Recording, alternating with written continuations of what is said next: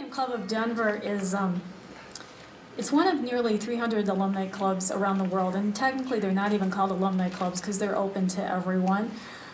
In Denver, we have events that we have community service, continuing education, spirituality, scholarship activities, and we have close to 4,000 alumni who live in our metro area. The club hosts one or two of these lectures each year. They're always free, they're always open to the public, so we hope that you enjoy it tonight and come back to a future lecture. And again, we only can do a program like this with the help of our partner, Regis University, and Sister Peggy, so we are really, really fortunate to be able to work with them and be here. So thank you again, Sister Peggy. So tonight, Professor Reynolds will speak and then take some questions, and afterward we'll have some refreshments out in the lobby, and we'd encourage you to stay and talk, and if you have additional questions, hopefully he can stay around for just a few minutes and answer those. So Professor Gabriel Reynolds is here. He is a professor of Islamic Studies and Theology at the University of Notre Dame. His research focuses on the Quran and Muslim-Christian relations. He's the author of 3 books and nearly 20 articles, and editor or co-editor of 3 additional books. And if you want more information on these, if you go to nd.edu and search on his name, his website pages will come up and you can see the full detailed list and how to access some of those things. At Notre Dame, he's organized 2 international conferences on the Quran. He's conducted research.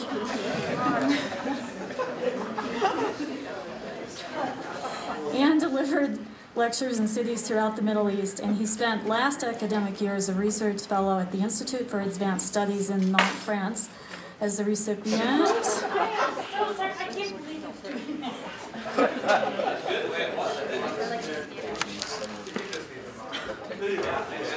That's good. He was the recipient of a National Endowment for the Humanities Fellowship.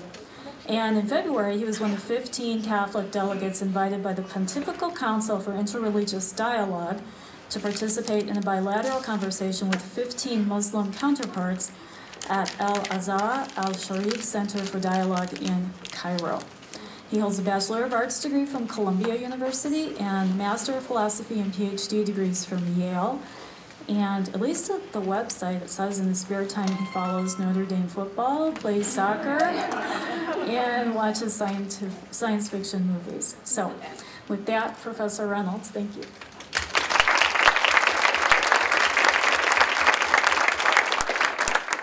Hello everyone, nice to see you. Thank you very much for coming. Allow me to thank all of the members of the Notre Dame Alumni Club of Denver, and especially to Amy Bennett for that generous introduction, and also Jennifer Hilger, who's helped organize this, and everyone else who's been a part of this organization. Also to Regis University and to Sister Peg for hosting me. I'm going to speak for about 45 minutes, but it's going to feel like nothing. It's just going to go by like that. So don't be distraught that I said 45 minutes. The main topic tonight is the Quran and the Bible. It's meant as just a general introduction to both scriptures, but also we're going to start with the larger topic of revelation. That's going to be an important word in tonight's talk. Revelation, of course, is the things that we know because God has told us or shown us them, things we wouldn't know otherwise, or things we might have known otherwise, but God wants to remind us of them. So both Islam and Christianity have notions of revelation. So it's going to be a general introduction to these concepts. I'm not going to, as you might have gathered already from the introduction, I'm a Catholic. I'm not particularly going to speak from a Catholic perspective, but I hope to give just a basic introduction to both scriptures and the position of those scriptures in both faiths. Does that sound okay? We'll start that way? Okay, thank you. So let's begin with theology. I don't know if we're going to be able to see the screens. What I'm going to speak about first is the theological relationship of Islam and Christianity, and then the literary relationship of the Quran and the Bible. And then I'll speak a little bit at the very end of how we can think of how these two scriptures can go together. We're going to start then with Christian revelation. From a Christian perspective, revelation takes place not only through the Bible, and that's an important point to make. Right? We think of revelation, what is God's Word? We think of God's Word principally as the Scripture, right? But the idea in Christianity, and as we're about to find out in Islam also, is that God's revelation is more capacious, or is broader than that. God's revelation, from a Christian perspective, begins and is, first of all, through the act of creation itself. So God's creation is a self-unfolding of his very nature. In the book of Romans from the New Testament, St. Paul explains that God can be known, and indeed should be known, from nature. He writes, "For what can be known about God is plain to them, because God has shown it to them. Ever since the creation of the world, his invisible nature, namely his eternal power and deity, has been clearly perceived in the things that he has made." So this means, in other words, from Paul's perspective in Romans, that simply by observing the natural world, the intellect, unaided by any special revelation or inspiration, should be able to come to the knowledge that God exists. And this, in fact, as we're about to see, is Catholic teaching. The Catholic Church in Dei Verbum, which is the document on revelation published at the Second Vatican Council, describes natural revelation as part of the divine world, the divine plan rather. That is, God not only wanted to create humanity, he also wanted to help humanity know him by giving them a witness to his existence in nature. We read in Dei Verbum, "God, who through the Word creates all things and keeps them in existence, gives men an enduring witness to himself in created realities." And according to Dei Verbum, God was not content with giving humans a witness in nature. He also chose to give them what we might call a spoken revelation. That is, he chose to speak to the first humans. Dei Verbum continues, "Planning to make known the way of heavenly salvation, God went further and from the start manifested himself to our parents," which of course is an allusion to Adam and Eve. Now, of special importance is one thing which God said to Adam and Eve. In the book of Genesis, after Adam and Eve have sinned, God speaks to the serpent, who from a Christian perspective, of course, is not just a snake, but is an incarnation of the evil one himself, of the devil, and declares, "I will put enmity between you and the woman, and between your offspring and hers." And here's the key point, the end of this verse, "He will strike your head, and you will strike his heel." Now, from a Christian perspective, this verse isn't about, let's say, problems between snakes and humans, but rather it is a prediction that evil, represented by the serpent, will be eventually overcome by good, and notably through an offspring of Eve. This is why Christian theologians have long described this verse, which is of course in Genesis, right, the first book in the Bible, but Christian theologians have seen this as a proto-gospel or a proto-evangelium. It is a prophetic announcement of the good news that a Savior, Christ, will come to humanity. Hence we can understand, I don't know if you've seen the movie, but at the very opening of Mel Gibson's The Passion of the Christ, there's a scene where Christ is in the Garden of Gethsemane, going through his temptation. But at the end of that temptation scene, a serpent sort of appears from the base of a tree, and he crushes it with his foot. So it's a visual presentation of this verse that's also seen in a more important way, in my humble opinion, on the campus of Notre Dame, where we have the Golden Dome, which is great. People always say the Golden Dome, but of course who's on top of the Golden Dome? It's Mary. And if you look close enough, or if you climb up there, not that I'm suggesting that you do that, you would be able to see Mary is crushing a serpent. And that's connected to the book of Revelation also, which has her defeat the serpent, but that's also related to Genesis chapter 3, verse 15.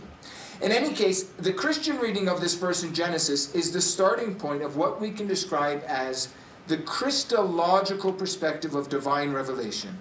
All of human history, from this perspective, leads to Christ. Between Adam and Christ, of course, God continued to speak to humanity, first to Noah, then to those figures whom Christians call patriarchs, Abraham, Isaac, Jacob, and Joseph. In a special way, God developed a relationship with the 12 sons of Jacob, the guy who incidentally would have his name changed to Israel, and their descendants.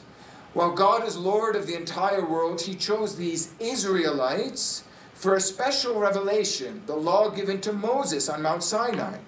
And during Israel's history, he called out to certain figures whom Jews and Christians call prophets: Isaiah, Jeremiah, Ezekiel, Daniel. God taught one prophet named Jonah a lesson about his love for the entire world by having him preach to Israel's enemy, Assyria. Jonah, of course, resisted and ended up in the belly of a big fish. All of this sacred history reflects God's spoken revelation. So he's spoken of created revelation and spoken revelation. With Christ, however, something new happens. Christ, from a Christian perspective, is not simply a prophet. He is God's personal revelation. Thus, the author of another New Testament book, the letter to the Hebrews, makes a profound contrast between the way God spoke to the prophets and the way God revealed himself through Christ. This is in the book of Hebrews, where Christ is described as the appointed heir of all things, through whom also he created the world. He reflects the glory of God and bears the very stamp of his nature, upholding the universe by his word of power. In other words, from a Christian perspective, the fullness of revelation is Christ himself. That is why Christ is known by Christians as the Word of God, as seen most clearly in the opening of the Gospel of John. In the beginning was the Word, and the Word was with God, and the Word was God. Although we don't want to get ahead of ourselves, we might note that in two places, that is chapter 3 and chapter 4 of the Quran, the Muslim scripture, or the Islamic scripture, also speaks of Jesus as a word of God. The Arabic word is kalima. Incidentally, the Quran, just a basic preview, is a book according to Islamic convictions revealed by God through the angel Gabriel to the Prophet Muhammad. It's organized into 114 chapters. These chapters are organized roughly by length. It dates to the 7th century. The traditional dates of the Prophet's mission are 610 to 632 AD. Tellingly, however, in Quran chapter 3, Jesus is described as a word from God and not the word. Still, even if certain Christian expressions have entered into the Quran, like referring to Jesus as the Word of God, from an Islamic perspective, these expressions have a much more limited sense and do not imply the divinity of Christ. Christ in the Quran is neither Son of God nor divine himself. For Christians, on the other hand, the fullness of divine revelation is the person of Jesus Christ. This is why we sometimes hear that it's better not to compare the Bible and the Quran, which is too bad because that's what I'm doing tonight, but rather to compare Jesus and the Quran. Jesus, who for Christians is the Word of God come from heaven, to the Quran, who for Muslims is the Word of God come from heaven. Or while we sometimes hear of a comparison between Mary, who from a Christian perspective bore the Word of God, Christ, inside of her, and Muhammad, who from a Muslim perspective bore the Word of God, the Quran, inside of him. We'll get back to this point. But if Jesus is the Word of God, what place does this leave from a Christian perspective for the Bible? Now, from a Christian perspective, the Bible is not the Word of God in the same sense as the Quran is the Word of God from a Muslim perspective. The Bible is not a book which came from heaven to earth. The Bible is rather a record of the relationship between God and humanity in history. And although I might verge on heresy here, one could say that for Christians, Christianity could exist without the Bible, and indeed, it did exist without the Bible in the very beginning of Christian history. But from an Islamic perspective, it's difficult to imagine Islam without the Quran, just as you couldn't imagine Christianity without Jesus. Thus, the Bible from a Christian perspective has a more limited role. It preserves God's Word. De Verbum declares that God, in His gracious goodness, has seen to it that what He had revealed for the salvation of all nations would abide perpetually in its full integrity. That was the role of the Bible. Here we might pause to make an important distinction. While the New Testament contains 4 Gospels, the Quran does speak of God revealing a scripture to Jesus, which is named the Injil. Now, the Arabic term Injil derives ultimately from the Greek term for gospel, which is euangelia, with a different conception. Indeed, the Christian idea of gospels is unlike the Islamic idea of the Injil. The Injil for Muslims is a book brought down from heaven to earth to Jesus, much as the Quran for Muslims is a book brought down from heaven to earth to Muhammad. Still, it is important to emphasize how the church teaches that all of the Bible, the Old and the New Testament, was written under the guidance of the Holy Spirit. So even though its role is more limited in its preserving God's Word, which is Christ himself, it's still inspired by God and free from error. The church also teaches, and this is an important point if we want to compare the two faiths, that the Bible contains the final word that God has revealed to humanity until the return of Christ. De Verbum reads, the Christian dispensation, therefore, as the new and definitive covenant, will never pass away, and we now await no further new public revelation before the glorious manifestation of our Lord Jesus Christ. And just to skip ahead again to give you a preview, Islamic teaching is that Muhammad was the last prophet. The Quran in chapter 33, verse 40, speaks of him as the seal of the prophets. To sum up, though, for Christianity, according to the Christian conception, there are three sorts of revelation: natural revelation, verbal revelation, and personal revelation. The greatest of these is the personal revelation of God in Christ. It is definitive and will never pass away. Now, while this point obviously distinguishes the Christian idea of revelation, there is still much in the Islamic conception of divine revelation that agrees with Christianity. For Islam, too, the things of nature are signs. The Arabic term is ayat, which point to God. Many Quranic passages give specific examples of these signs. As in Quran chapter 6, verse 99, I won't read all of it, but it speaks of the rain which gives the earth fruit and vegetation as a sign which comes from God. The end of the verse declares, there are indeed signs in that for a people who have faith. The Quran, one might say, sees nature as a mirror of divine power. That is, by looking at nature, one is able to recognize God. But we might add two additional points to this. First, by pointing to nature, the Quran seeks to argue not only for the existence and power of God, but also to the reality of the resurrection of the body. In passages such as chapter, or the Arabic word is surah, 50, in Arabic qaf, verses 6 to 11, the Quran sees the bringing back to life of a dry land by rain as parallel to God's raising dead bodies to life. We read, we send down from the sky water, which we grow gardens, etc. And with it we revive a dead country. Likewise will be the rising of the dead. كَذَلِكَ الْخُرُوجِ. Second, these are two ways in which the Islamic teaching on creation is distinct. The Quran expects not only that humans will recognize the existence of God by observing the signs of nature, but also that humans will respond to the good things of nature with gratitude. To this end, chapter 16, An-Nahl in the Quran, calls on humans to give thanks to God even for their faculties, for their senses. This passage reads, God has brought forth from the bellies of your mother while you did not know anything. He invested you with hearing, sight, and the hearts, which may refer to the intellect actually, so that you may give thanks. A few verses later, the same surah speaks of various blessings God has given and speaks of them as reasons why humans should submit to God.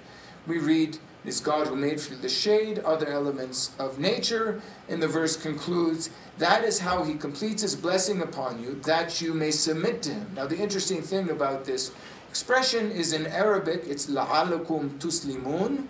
And that word tuslimun can be understood to mean that you may be Muslims. The word Muslim in English means one who submits to God, and Islam is submission. To the Japanese scholar of Islam, Toshihiko Izutsu, the Quran's vision of human gratitude, in Arabic shukr, is the human counterpart of the initial divine goodness. Izutsu writes, the Quran may be regarded in a certain sense as a grand hymn in honor of divine creation. Yet in addition to these natural signs, the Quran also describes God's verbal signs, the word which he has given to prophets. These too are referred to in the Quran with the same Arabic word as the signs of nature, that is ayat. And indeed, individual verses in the Quran are referred to as ayat. For example, when Abraham and his son, Ishmael, not Isaac, pray in chapter 2 of the Quran for a prophet to be raised for their people, Muslims read this incidentally as a prophecy of the coming of Muhammad, they ask God that this prophet who will come in the future will recite God's ayat. We read, "Our Lord, raise amongst them an apostle from among them who will recite to them your signs," your ayat. Thus for the Quran too, we can distinguish between natural revelation and the verbal revelation given to prophets. God sends prophets as warners so that humans will turn back to God and avoid divine punishment. Quran chapter 17 verse 15 declares, "We do not punish any community until we have sent it an apostle." From the Quran's perspective, this warning given by prophets is itself an expression of divine mercy. Thus we understand why the Quran speaks of its own prophet as a mercy in Surah or chapter 21. In any case, another way to think of the natural and verbal distinction for the Quran is that there are two sorts of signs. First, the signs which are non-verbal, the signs of nature. These are given to everyone, even to non-believers, even to Christians, even to atheists. And then there are the verbal signs which are given only to prophets, the words given by God to the prophets. However, even if they're given only to a prophet, they are preserved in the scripture which is available to mankind. For Muslims, of course, this is the Quran, which is the very words of God. We've already mentioned that.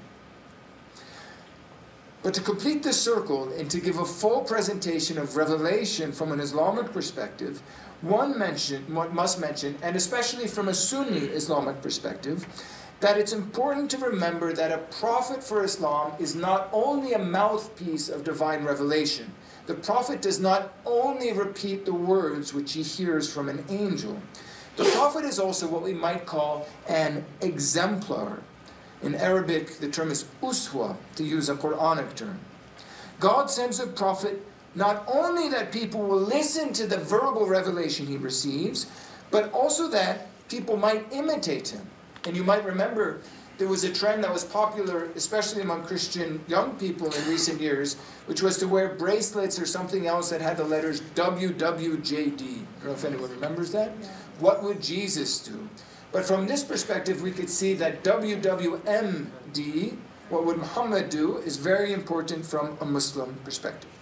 In any case, from an Islamic point of view, we also have three sorts of revelation, although they are different. The signs of nature, the signs given to the prophet, and the prophet himself as an exemplar or a sign. So we could sum up the two systems of revelation as follows. For Christianity, natural revelation, verbal revelation, personal revelation, sort of in increasing order of importance. And for Islam, signs of nature, signs spoken by a prophet, the Quran, and the prophet as a sign. And the traditions about the prophet are gathered in literature known as the Hadith.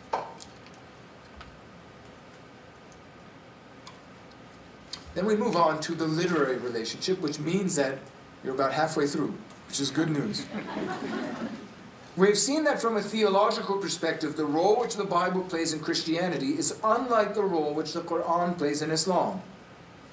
The Quran, we have suggested, is better compared to the Christian conception of Jesus. But from a literary perspective, after all, these are both texts, books with words in them. And they can be compared. And what is more, they have a lot in common. Both of these texts share a similar cosmology, or vision of heaven and earth. They share a similar view of sacred history. Both scriptures give a central place to Adam, Noah, Abraham, Moses, Jesus, and Mary. And they also share a similar eschatology, or their vision of the end times and divine judgment. Both speak of the resurrection and of heaven and hell.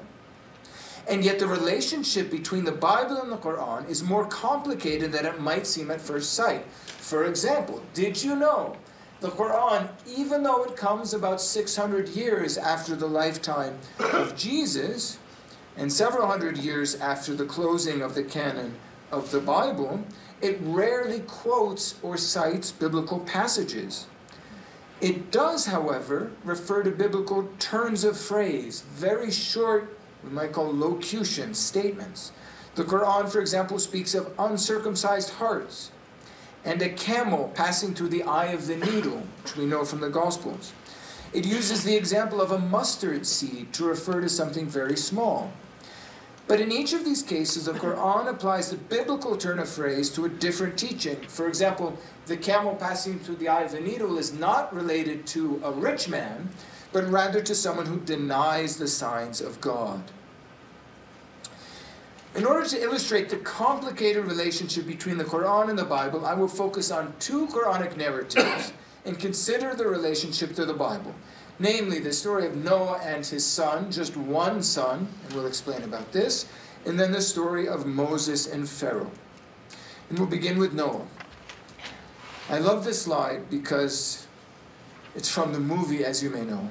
And even though the movie is not close to the Bible or the Quran, in this slide, I don't know if I have a... Oh, hold on. Wait, I think I found it. Yep. In this slide, if you look closely at this guy here, he's just wearing a raincoat with a little hood, as we have today, which I thought in the days of Noah is very interesting. Okay, but that's not the point, I promise. Okay, a general introduction to Noah, and then I'll focus in a little bit on this particular narrative of Noah and his son and speak about its relationship to the Bible. So, the Quran includes 7 significant Noah narratives and refers to Noah in numerous other passages.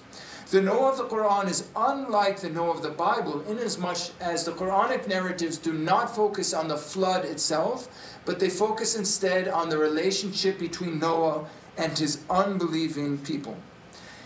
The story of Noah in the Quran is one of a series of stories that scholars like to call punishment stories. And they have several stages or steps in them. First, the prophet is called. Second, the prophet preaches to his people and warns them of divine punishment.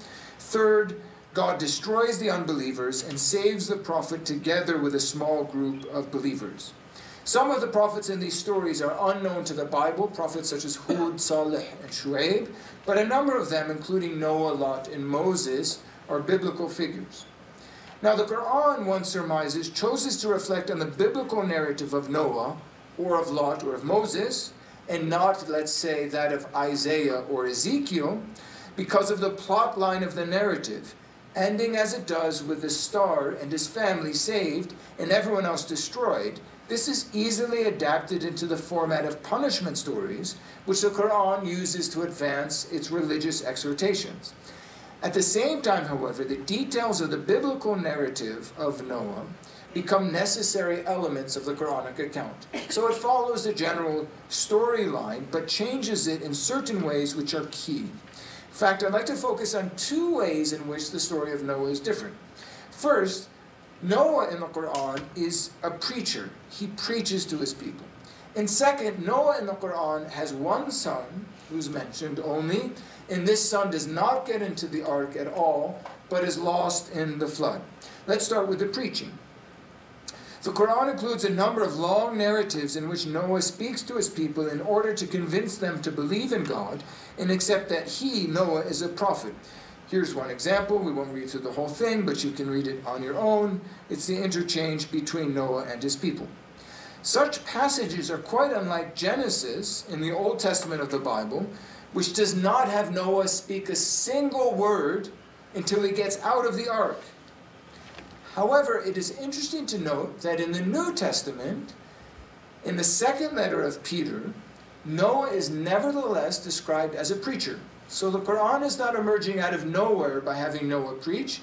There's something here in the New Testament already. And we can imagine why, because in the book of Genesis, Noah is described as a righteous man. And one can only imagine if he were truly righteous, he knew this disaster were coming, and he was building this ark to save his family, he would have said something to all the people around him who are going to be destroyed. You can imagine how this logic would work. And in 2 Peter, indeed, he's described as a preacher. And indeed, in the period between the New Testament and the writing of the Quran, this idea is expanded. Both Jewish and Christian authors speak about the preaching of Noah in distinctive ways. In the Jewish text known as the Talmud, we have Noah's preaching quoted. And then in Christian commentaries, such as a scholar who wrote in a language called Syriac named Ephraim, and another scholar who wrote in a language, or the same language, Syriac, known as Jacob of Serug, they both say that Noah preached for 100 years. If you can see it here, 500, 100 years he preached to. Here as well, he preached for 100 years. Yeah, so not only he preached for a long time. The references in Ephraim and Jacob, these last two references, are particularly interesting because the language that they wrote in, which I've mentioned, Syriac, is very close to the language of the Quran, which is Arabic. It helps us see that the way in which the Quran presents Noah as a preacher is not entirely new, and is indeed consistent with the way Christians were thinking about him in the Quran's time and place. As for the second matter, Noah's lost son, he appears in chapter 11, or Surah Hud, and I won't read the whole passage again, but we have this intriguing story in which Noah and his son speak to each other. Noah calls out to his son, asking him to board the ark, and the son says he'd rather take refuge on a mountain. Bad idea. Noah says nothing can protect you from God's decree, and the son apparently, although it's not said explicitly, is lost in the waves of the flood. As the story continues, and this is interesting, Noah seems to complain about the drowning of his son. Noah declares, "My Lord, my son is indeed from my family. Your promise is indeed true." But God rebukes Noah, and he says, "He is not of your family." And that's a key interchange, I think. Because this phrase, "he is not of your family," even though biologically he was, even though there's some Muslim scholars who speculated that maybe actually that should be understood literally, and that Noah's wife had betrayed him, and we won't go down that road. But now this phrase, it probably is meant to mean that he's no longer to be thought of as a son, because he's chosen to be with unbelievers and not with believers. In other words, this conversation between Noah and God reminds us of an important doctrine of the Quran, that faith comes before family. The same lesson is taught in the various Quranic passages which describe Abraham's conversation with his father. So now it's not the prophet and his son, it's the prophet and his father. The father of Abraham, and this too is found in earlier Jewish and Christian writings, though not in the Bible, but I won't go into detail about that. But the father of Abraham appears to be, in the Quran, not only an idolater, someone who worships idols, but himself a maker of idols. And while the crime or the heresy of Noah's son is left unnamed, he does choose to be with the unbelievers. In other words, while Abraham rejects his father for his unbelief, Noah rejects his son for his unbelief. The case of Noah's unbelieving son, however, makes a more dramatic contrast with the Bible. In Genesis, of course, Noah has 3 sons. They all get into the ark. What is more, there is no sign of this extra son in the New Testament or in later Jewish and Christian writings. However, there is one way to understand the appearance of the son on the basis of the Bible, because when we turn to the Old Testament book of Ezekiel, we find a fascinating passage in chapter 14. Here the point is made that the merits of a father will do nothing for a sinful son. And this is an important conversation actually within Judaism. It has to do with a concept known as Zakut Avoth, which means the merits of the fathers. But Ezekiel in this passage is arguing against that concept. And Ezekiel uses the example of Noah, presumably because Noah is known for righteousness, to make this point, right? Even if Noah, and he mentions Daniel and Job, were in it, as I live, says the Lord God, they would deliver neither son nor daughter. They would deliver but their own lives by their righteousness. In this passage, God speaks hypothetically of a sinful son of Noah who would hypothetically die, whereas the Quran speaks literally of a son of Noah who literally did die in the flood. The Quran also applies the story of Noah's lost son to a different argument, namely that believers in its God should break their bonds with unbelievers, even if the unbelievers are family members. This lesson is taught explicitly in Surah At-Tawbah, which is chapter 9, which refers to the account of Abraham that we've spoken about just a moment ago. The prophet and the faithful may not plead for the forgiveness of the polytheists, even if they should be their relatives. We could speak more about this during the question and answer time, and of course, it can be interpreted in different ways. There are some traditions that it's okay to pray for the conversion of non-Muslims to Islam, but you shouldn't pray for their forgiveness on the basis of this verse. Again, we could speak more about this. In any case, the incident of Noah and his unbelieving son is part of a Quranic theme. Abraham and Noah both pleaded to God for an unbelieving family member, and their prayers were denied. Thereby, the followers of the Quran's prophet know not to pray for the forgiveness of unbelievers. And more importantly, they learn that faith comes before family. Now, in our second example, which is Moses, you may recognize this Moses, affectionately known on the campus of Notre Dame as First Down Moses. A similar lesson could be derived from the surah entitled Ash-Shu'ara, or the Poets, where the Quran relates a conversation now between Pharaoh and Moses. And the intriguing thing about this conversation is, just as we had Noah and his son, and Abraham and his father, Pharaoh, in this passage, appears to be the adoptive father of Moses. Although this verse does not say so explicitly, when read together with Quran 28:9, it suggests that Pharaoh himself adopted Moses as his own son. In that verse, the Quran has Pharaoh's wife, and not his daughter, as we find in Exodus, declared to Pharaoh her desire to adopt Moses as a son. We have it there. Maybe he will benefit us, or we will adopt him as a son. Now, these two passages are ultimately related to Exodus chapter 2, verse 10. And as I mentioned in Exodus, it's the daughter of Pharaoh who adopts Moses as a son. In the Quran, it's Pharaoh himself and his wife who do so. Why? Why this difference? Why in Exodus do we find the daughter who adopts Moses, and in the Quran, it's the Pharaoh himself, or Pharaoh and his wife, who do so? Above all, it is important to know, in solving this riddle, that the very idea of a conversation between Pharaoh and Moses in the Quran appears to be a reunion. Let me just backtrack a second. In this passage in Quran 26, the Pharaoh of Moses' adulthood says to him, "Did we not rear you as a child among us, and did you not stay with us for years of your life?" Now, what's curious about this is another contrast between the Quran and the Bible. Because in the Bible, in the book of Exodus, the Pharaoh of Moses' childhood is not the Pharaoh of his adulthood. And we can make this quite clear. I think we've got it up here.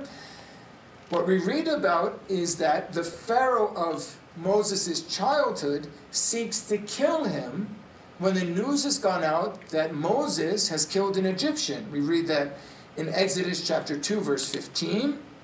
And then a couple chapters later, we learn that so Moses goes off and he flees to a land called Midian.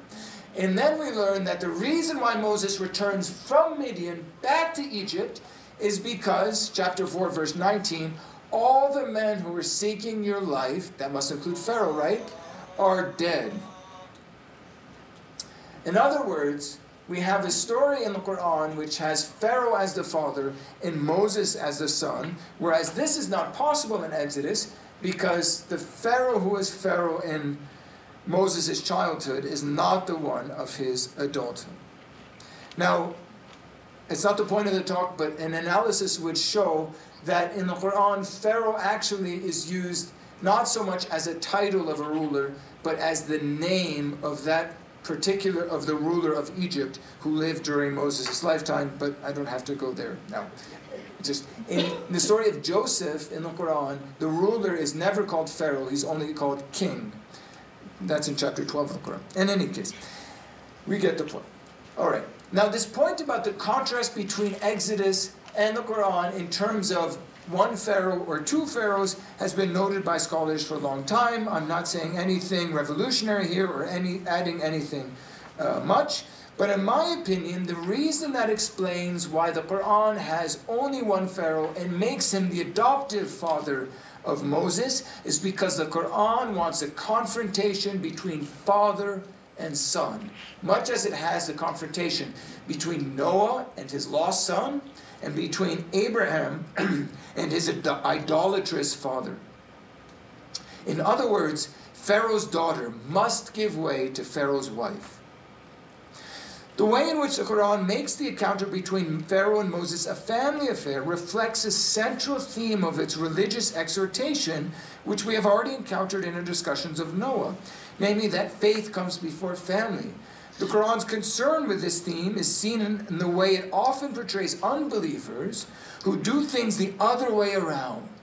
What keeps people from converting to Islam, the Quran asks? Why do they stubbornly hold on to their old religion? Because they're following the habits of their fathers. They're obeying family and not faith. When they are told, follow what God has sent down, they say, we will rather follow what we have found our fathers following. Again, another verse says, when they are told, come to what Allah has sent down to the apostle, they say, sufficient for us is what we have found our fathers following, etc. In Quran 23:24, Noah's opponents reject him with a declaration, we have never heard of such a thing among our forefathers. Not only does the Quran warn its audience not to follow the false religion of family members, it commands its audience to separate themselves entirely from unbelieving members of their family. O you who have faith, do not befriend your fathers and brothers if they prefer faithlessness to faith. Those of you who befriend them, it is they who are the wrongdoers. And there's some controversy about how to understand the word for befriending here. It has to do with the term walaya in the Quran, which may be understood rather a sort of a dominant relationship and not friendship. In any case, the Quran means to present the story of Moses and Pharaoh according to show that prophets choose God over family. The point of this is to deliver a message to Muhammad's own audience, to follow the example of the prophets who preached to, confronted, and when necessary, abandoned unbelievers in order to dedicate their lives to God. Indeed, in the passage which concerns us in Surah 26, the Quran seems to make this message particularly dramatic. At the end of this dialogue, Pharaoh declares to Moses, if you take up any god other than me, I will surely make you a prisoner. That is, Pharaoh not only claims rights over Moses as his father, he also claims to take the place of God himself. Finally, some interfaith implications and a few reflections on how to read Quran and Bible together. The Quranic theme of choosing God over family shouldn't shock us, and indeed it should be familiar to Christians as well. The Gospel of Matthew has Jesus predict that his message will divide family members against each other. He insists that only those who love him more than their family are worthy of him. Jesus declares, he who loves father or mother more than me is not worthy of me, and he who loves son or daughter more than me is not worthy of me. In another gospel declaration, Jesus declares, truly I say to you, there is no man who has left house or wife or brothers or parents or children for the sake of the kingdom of God, who will not receive manifold more in this time, in the age to come, eternal life. In other words, both religious traditions share a conviction that the bonds of family must be broken if they hold people back from following God. The Quran's interest in the theme of faith over family is presumably connected to the particular circumstances of its development. One imagines that the Quran's prophet wanted to encourage his followers to be faithful to their new community and to break off ties with those who were outside of that community, even if they were family members. One might imagine the same thing for the message that we just read in the New Testament. In any case, we see that the way that the Quran differs from the Bible, at least in these two cases, is not random or accidental. The Quran is not misquoting or misunderstanding the Bible. It's reapplying or shaping the Bible for its own particular message. The Quran transforms biblical accounts. It makes the hypothetical son of Noah into a real son. And it turns Moses into the adopted son of Pharaoh. But it does so with a purpose. Thus, there is a certain tension between the Quran and the Bible. The Quran is a text which follows in the biblical tradition for the most part, but also departs from it in certain significant ways. And it is only in a sincere appreciation of the similarities and differences of the two texts that dialogue between Christians and Muslims might be fruitful. Thank you.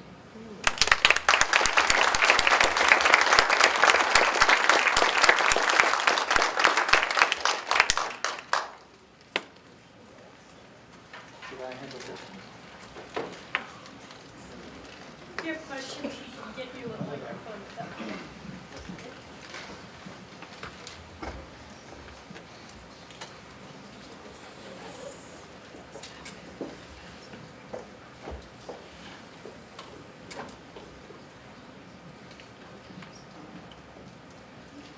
Does Islam have a sense of development of its theology?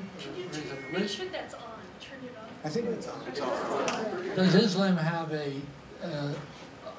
sense of originalism, no development of its theology,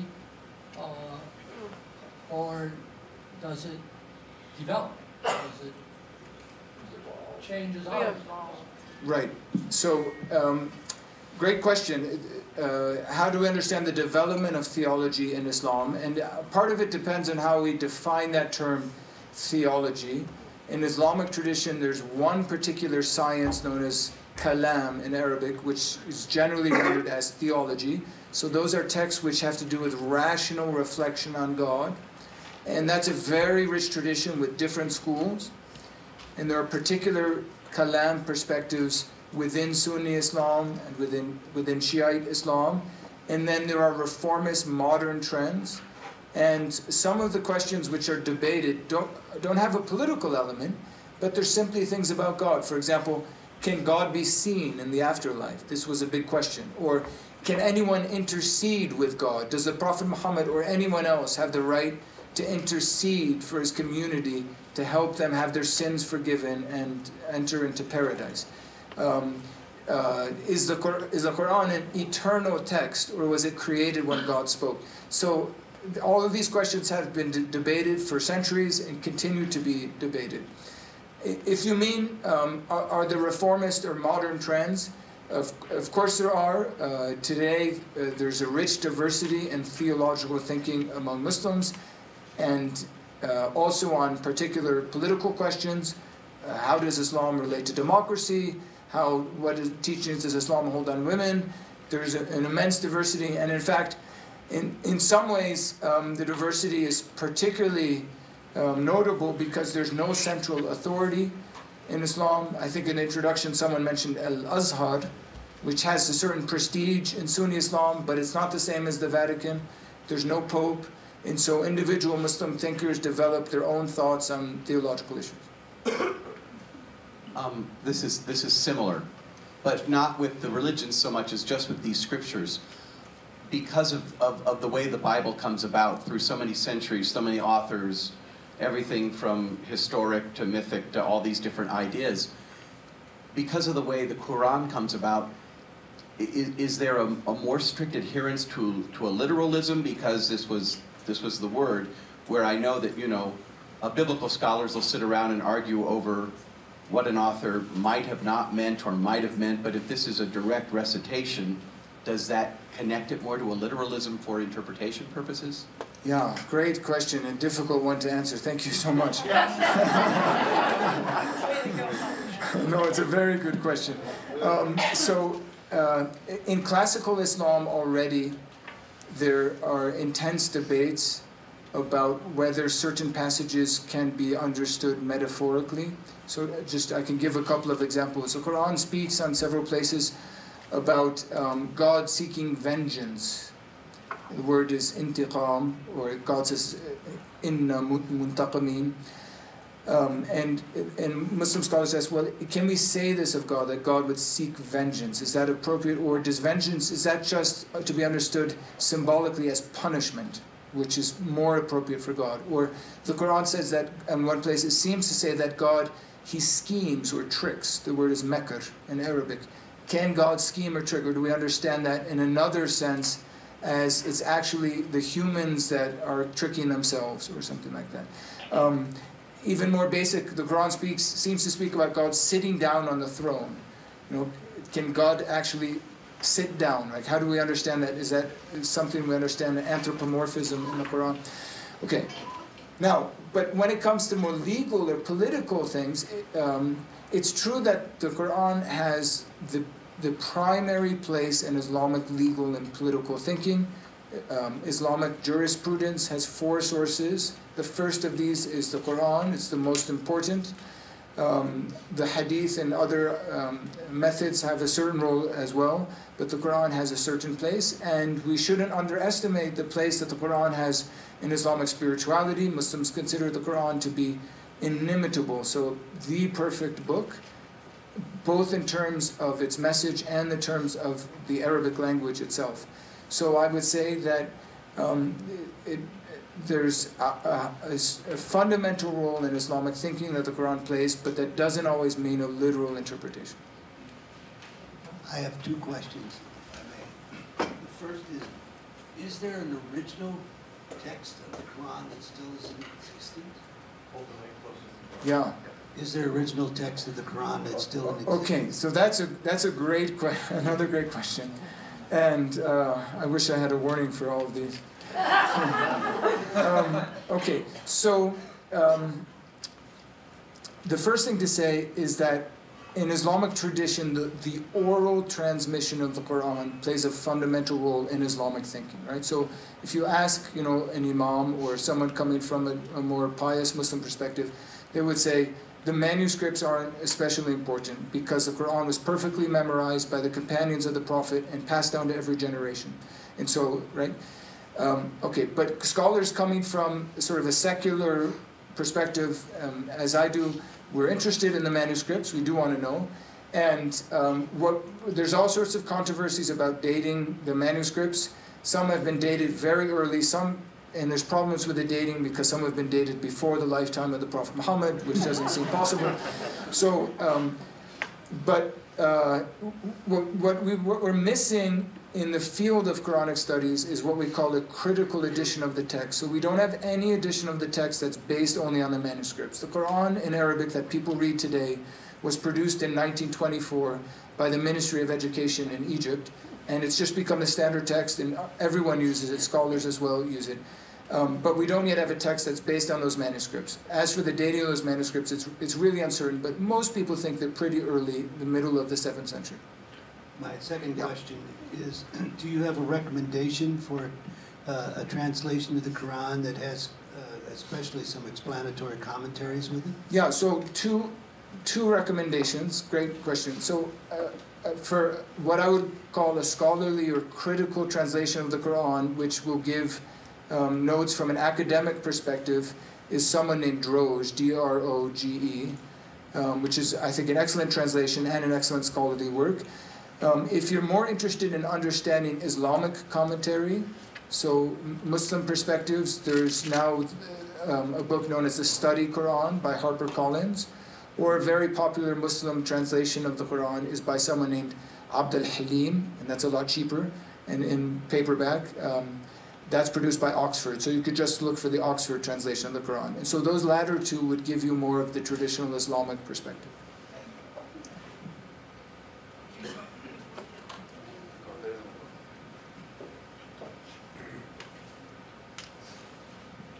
Thank you. So I know in the Christian religion, there's this call to convert, bring in the other flock, bring people to the religion. And I don't know if there's something similar in Islam, but if in fact there is, if these two factions both have the charge from God to convert everyone to their religion, how can we ever expect to find some common ground? Right, yeah, great question. Yeah. So, good point. Yeah, I mean, both religions, as understood by, I would say, the majority traditions, because both are, diverse religions, have an evangelical, it's probably not the right word, maybe just say a missionary impulse. Yeah, it's very important in Islam. Muslims generally refer to it as da'wah, which literally means a call. And if you go online and you just type in Islam or Islam today or become a Muslim or why convert to Islam, you'll have hundreds or thousands of sites. Muslim missionaries, a bit like Christian missionaries like Billy Graham, who become sort of legendary in certain circles in the US, but figures like Ahmed Didat from South Africa or Zakir Naik from India, who are big preachers seeking to convert people to Islam, they become celebrities. So yes, if you go to Speaker's Corner in London, someone was telling me they were in Chicago the other day and there were street preachers, not Christians but Muslims, so that's part of Islam as well. But also, Islam also has a call to dialogue. There's a famous verse in chapter 29 of the Quran which says, do not debate or dialogue with Christians except in the best way. There's a verse in chapter 3 of the Quran which says, O people of the book, let us come to a common word. So there's resources also and passages in the Quran which form the basis for the notion of dialogue, as there are in Christianity as well. When Paul goes to Athens, he doesn't just say, like, Jesus died for your sins, accept him as your personal Lord or Savior, you're going to hell. He engages them on their own terms. He speaks, I see you have many gods. So there are resources in both texts that could form the basis of dialogue, I think. It's up there and then maybe down here. Yeah. We call God in Catholicism our Father, merciful Father.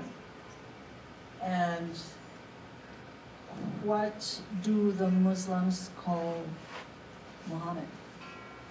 Right, so important to be very clear about Muhammad and God in the Islamic system. Of course, for Muslims, Muhammad was just a prophet and a man, and he lived his life dedicated to God and died. And he's in Medina in Saudi Arabia. There's a famous tradition, not in the Quran, but in other writings, where the first leader of Islam after Muhammad's life says, if anyone worships Muhammad, well, Muhammad is dead, but if anyone worships God, he's alive in heaven. So for Muslims, that's very important, that Muhammad is just a prophet, and God is, Muslims do not speak of God as Father. The Quran never calls God Father. So that's interesting. That's a distinction. I mean, it's important to note that there are differences in theology. Of course, there are big ones like the Trinity and the Incarnation. But even there are distinctive points in Islam. God is not Father, but God is certainly merciful. That's very important for Islam. And the Quran actually refers to God simply as, like, God's proper name, the Merciful. It just speaks of him as Ar-Rahman. So the notion of divine mercy is very important. Yeah. Of course, the Arabic name for God is Allah, which you hear a lot now.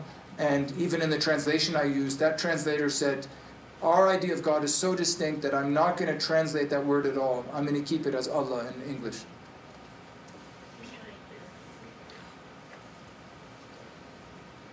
What is it about Islam or about the Quran that rationalizes for the radical Islamic part of Islam, that rationalizes for them their radicalism?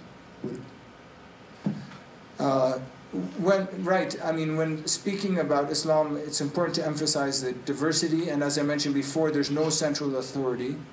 And so we have different currents in Islam, and among the currents in Islam is a current known as Salafism. And some of the extremist movements, I mean, we shouldn't try to explain away completely extremist movements. They are there, they are, you know, and many people, Muslims and Christians, have been victims of them. So there's one of the movements is known as Salafism, and one movement within Salafism we refer to as Salafi jihadism. So most Salafis, even though they're very, very religious and very interested in converting people to Islam, they're not violent. They're just a very pious people. But there are some Salafis who believe that there's basically perpetual warfare between believers and unbelievers. But that's, I hope I made it clear, that's a small segment of the Islamic population. And it has to do with a particular reading of the text. So they read the text and the traditions in certain ways that the majority of Muslims do not read the text in. Can you compare that to Christianity and our history in converting people?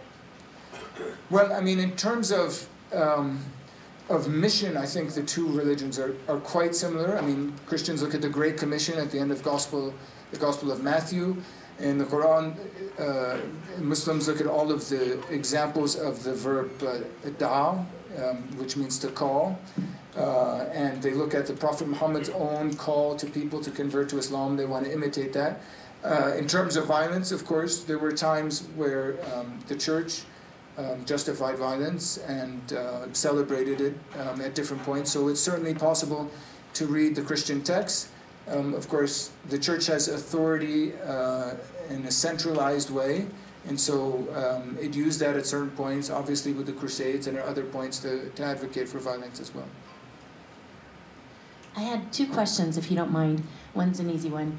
I had a friend recommend Reliance of the Traveler as a translation. Is that one you recommend? Reliance of the Traveler is a medieval legal handbook from one of the four Sunni schools that gives very detailed descriptions of like how you should dress, what foods you should eat, what you should wear. It's not the Quran, and it's not the Hadith. It's a Muslim legal thinker who's putting those both together and coming to decisions. So, I mean, if you had a question about is singing allowed in Islam, you would go to that book, go to the index, look up singing, and then you'd have an answer. But if you wanted just an introduction to Islam, it's probably not the place to begin. Yeah. Okay, and then the second question, I apologize, I don't quite know how to phrase it in a way that asks what I'm really looking for. Comparing the Bible and the Quran side by side, and it might be a cultural thing, I don't know. My understanding is that the word love is mentioned countless times in the Bible, as compared with the Quran, where it doesn't seem to be a focus for their religious practices. That's an interesting point, actually. So, the relationship, so the word love does appear in the Quran. It's ahabba. Yeah, the interesting thing about it is it appropriate to speak of God's unconditional love in Islam? Because the Quran speaks both of God, the ones whom God loves, and the one whom God does not love. So He loves the believers, He loves those who serve Him, etc., and He doesn't love these other classes of people. And so Muslims would often say, for us, the central term in the Quran is not love, just because that's used in a very distinct way. The universal quality of God in the Quran is mercy. And they would say, but mercy appears very frequently in the text. Whereas love is, God loves some, He doesn't love others. God is merciful to everyone. That's all right, I'm loud enough. Can you explain the two principal factions of Islam, Shia and Sunni? Yes. What are the differences? So that's a big one. Maybe I could just mention two things, and then there's much more to be said, and the Notre Dame Club of Denver will have to invite me back. But, classically most people would say it has to do with the notion of leadership, what in Islam, in Arabic is known as imama, so leadership in the Islamic community. And from a Sunni perspective, Muhammad did not designate someone to succeed him in his lifetime, but the community wisely chose his close friend and associate, whose name was Abu Bakr, who really did become the first leader or caliph. And Shiites would say, no, Muhammad designated his cousin and son-in-law, whose name was Ali. Right? So that's one thing. The second thing is that in Shiism, there's a lot of devotion around both Ali and his descendants, who are known collectively as imams. And that makes Shiism very distinct. And they have particular stories that usually end in martyrdom. And they are considered to be infallible, along with the prophets, and to have the power of intercession, along with maybe the Prophet Muhammad. And so there's a lot of devotion on these imams. And not only that, the Shiites are waiting for the last of those imams to return. So anyway, I'd have to go into more detail to make that really clear. But leadership, and then this notion of imams. That's okay.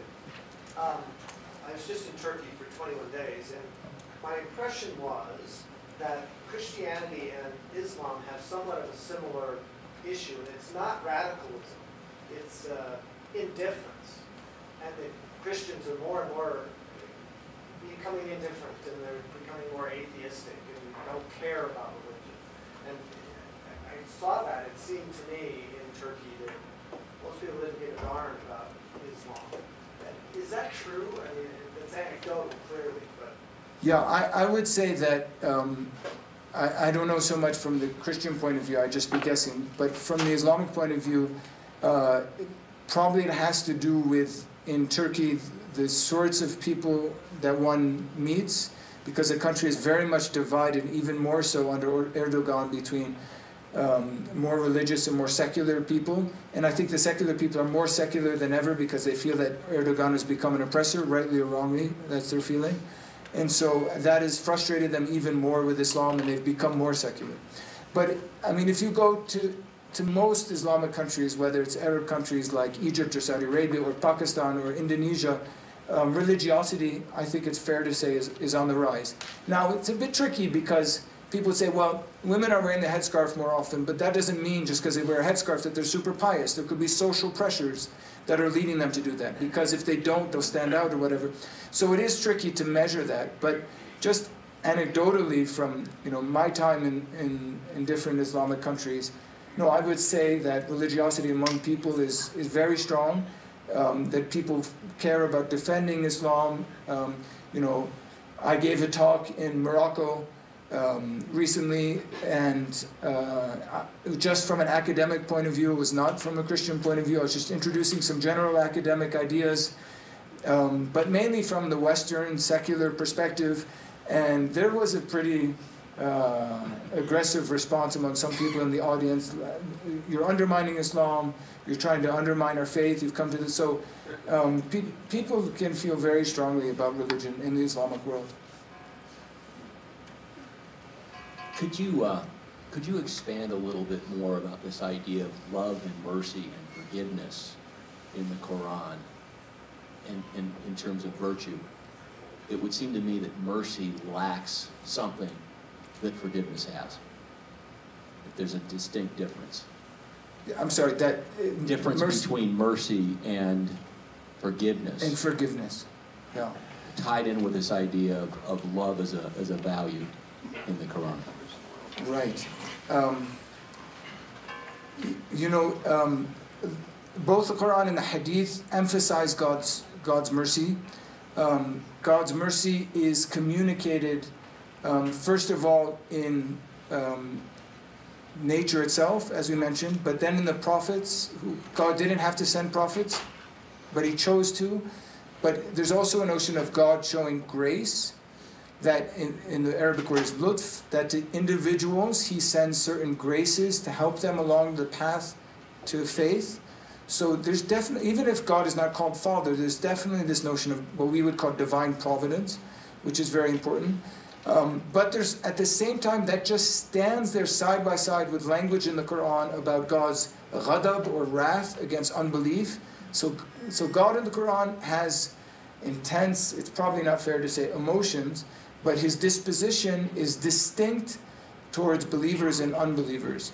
And it's generally understood that in Islamic tradition that mercy is supposed to be extended both to everyone around you. You know, there's a famous expression which is in Arabic, al-jar qabla al-dar, which means your neighbor comes before your own house, and whoever doesn't have love for his neighbor cannot have love for God.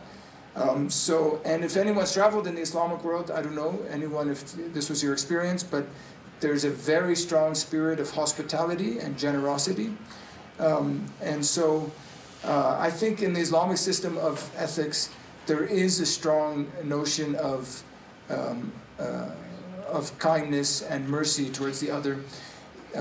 In Islamic theology, however, it's a little more complicated because of the relationship between God and unbelievers. The prominence of divine punishment in the Quran renders things a little more complicated.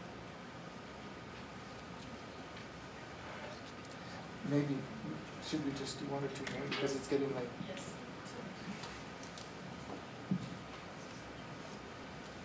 So we know that there's a discrepancy within the... Sorry. Yeah. So there's a discrepancy within the idea of the deity of Jesus between the Quran and the Bible, right? And as far as I know, the Muslims claim that the reason that you cannot believe the Bible's version of it is because it's been corrupted over time. But we've established that the Quran that we know has been, I don't know, compiled in 1924, and we don't have the original manuscripts. So how does the Muslim community reason through this? Right, yeah, that's an important point. So, I mean, the real challenge in defending what we might call the authenticity of the Quran is, I think the last question is going to come up here. Okay. One more up here. The real challenge in articulating the authenticity of the Quran from a Muslim perspective is the story of the collection of the Quran, because the story is, whether or not the story is authentic is debated as well, but the story is that the Quran was compiled by the third leader after the Prophet Muhammad. So not the first one, not the second, but the third. His name was Uthman, and it's said that he compiled a version of the Quran and destroyed all other versions. Now, did he do that successfully? There's been a lot of ink spilled in Islamic tradition, treatises written in Arabic, defending that he did. But that's an interesting question. Again, a Muslim would say, even if we don't have the manuscripts, we have this oral transmission. Now, critical scholarship would say, actually the manuscripts do matter because we find that Muslims recite the Quran in many different ways. It's known as qira'at, or different readings, so the manuscripts do matter.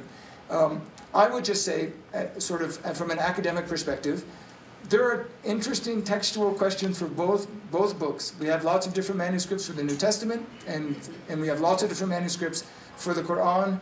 The manuscripts for the Quran tend to be written in what we call a defective script, that is, they're missing vowels and some consonants. So there's lots of questions. So there's just a lot of work to do. That doesn't mean that Christians' faith needs to be challenged or Muslims' faith needs to be challenged, but textually, there's a lot of work on both sides. Actually, I don't have any questions. My name is Ahmed Saleh. I'm the principal of Notre Academy for Arabic and Islamic Studies here based in Denver, Islamic Saudi. I would like to thank you because usually I would be in your place and get all these questions, and it's really so that was great. Thank you so much for inviting us, and we would love actually to see you even more in Denver. If I would ask any question, I would ask, what do you think about these type of studies and how it is important to have these type of studies in the Middle East?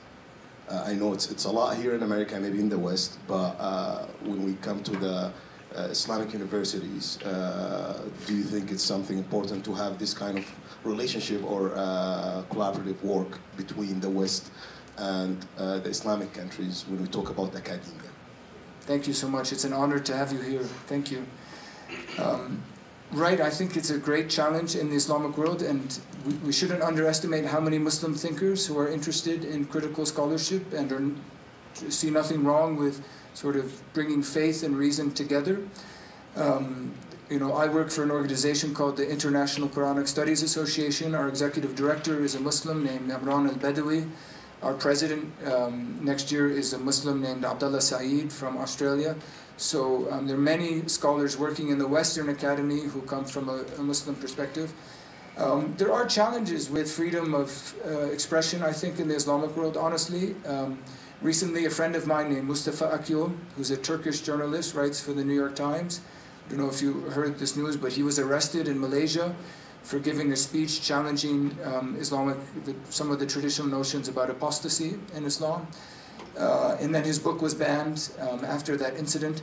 So there are challenges.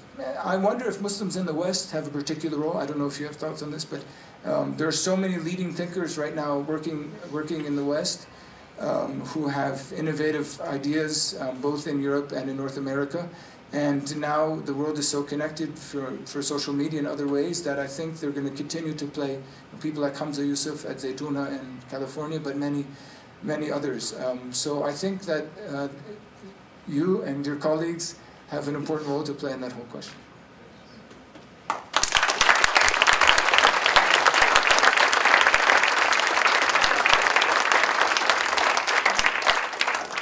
Thank you so much, Dr. Reynolds. And I do think that the Notre Dame Club needs to bring him back again soon. I just want to say that in Denver, we've had some really great experiences in the dialogue, interreligious dialogue. And it may have even been a year ago that we hosted the film A Sultan and the Saint about the Sultan of Egypt and St. Francis of Assisi, which was a beautiful discussion of two men sharing their faith. And one of the important things that we know is that Christians need to talk to Muslims and Muslims need to talk to Christians about our faith, because there's a great opportunity for dialogue and for sharing. And I just want to express again our thanks to you. That was a brilliant presentation. Thank you. And thank you all for coming.